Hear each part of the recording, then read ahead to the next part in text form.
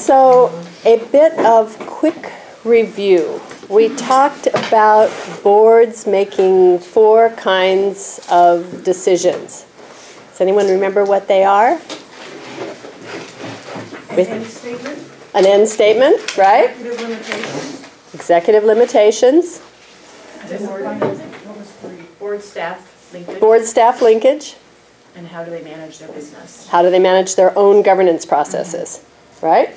Okay, just wanted to make sure that those 4 key thoughts didn't get lost in all of the richness of our conversation. Right. Well, it was a great conversation. Thank you all for those wonderful questions.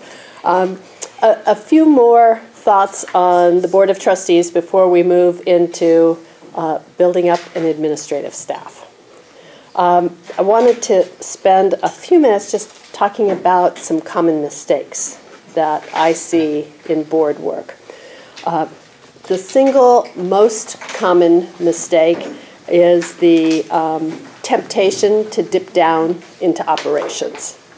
And we've talked about a number of ways in which we see that happening here at the school or in our schools.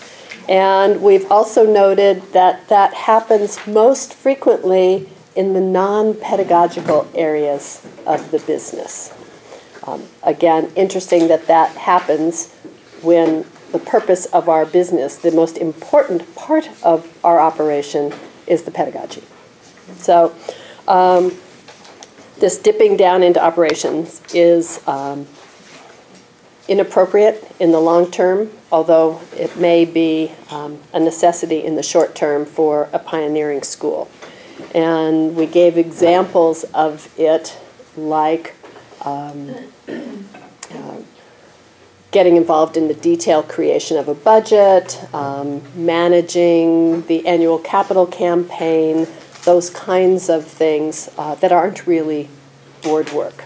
They may be activities that board members see can't be fulfilled in a reasonable way by the current amount of staff that the school has, and so they take responsibility for ensuring they happen. But the actual carrying out of those duties is not a board responsibility. There is, we spoke about the board only speaking out of formal action, and violating that is another common mistake that happens. The presumption that if the board president talks to me about something, that that is a formal board direction. We should not make that presumption. A third common mistake is the double delegation. The board places the administrator in charge of the budget and the finances of the school, but then also creates its own finance committee and its own board treasurer that redoes or ends up doing for the administrator the budget process. You know, who's driving the bus? It's only one seat, so we have to decide how that's going to happen. Community development, we also noted, was a very common area because it's the last of the 3 realms to really evolve and separate itself. This is often an area where boards tend to stay involved in the operation of the school for a long time. And we end up thinking that it's the board's job to garner funds for the school through development activity, and in fact that's just not the case. So I would suggest to you strongly that when board members do that, that stepping down into the operation of the community development work, it's inappropriate, and we need to be conscious to retitle what's happening there. Okay. What else?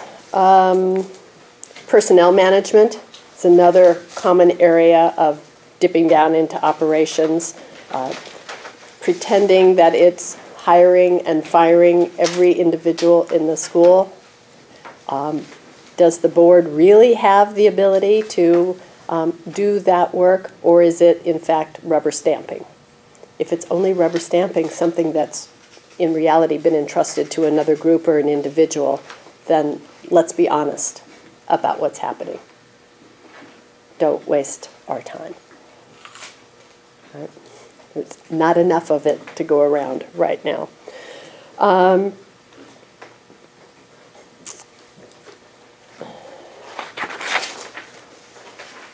The last piece maybe is to think about if you're going to try to move your board from being an operating board in a pioneering school to being a board of trustees in a mature school that's operating with 3 strong leaders in each of the spheres of activity, what are the skills that you're looking for in strong trustees? Strategic thinking.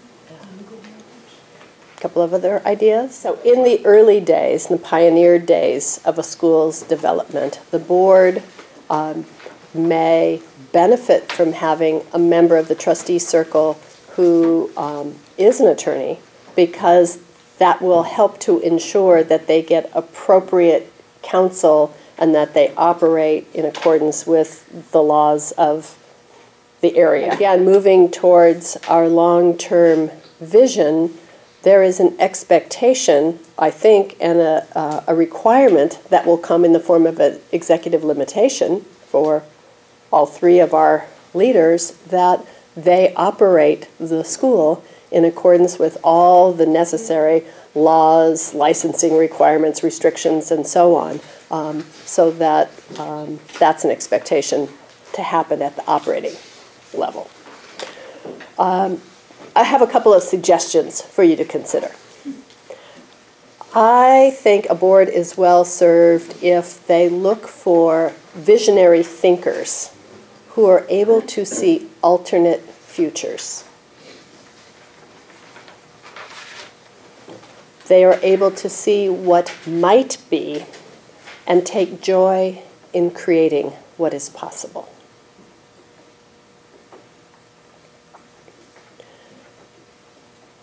Trustees should look for conceptual thinkers who see the full impact of various approaches and are able to remain flexible. Last thing we want is Johnny One Note who says there's only one way to achieve something and keeps hammering that same tune over and over again. Flexibility of thought, something we're trying to develop in our students, and it's an essential trait in the leadership of our school.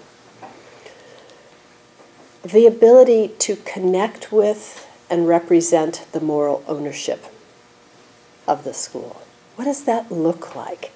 And what are the capacities in a board member that makes that possible? Can you say that again? The ability to connect with and represent the moral ownership of the school, I think, is a vital trait for a member of this kind of board that we're talking about. It's not the ability to help balance the books, jump in and help manage the accounts payable. It's a very different capacity. Someone who is morally courageous and is able to raise uncomfortable issues.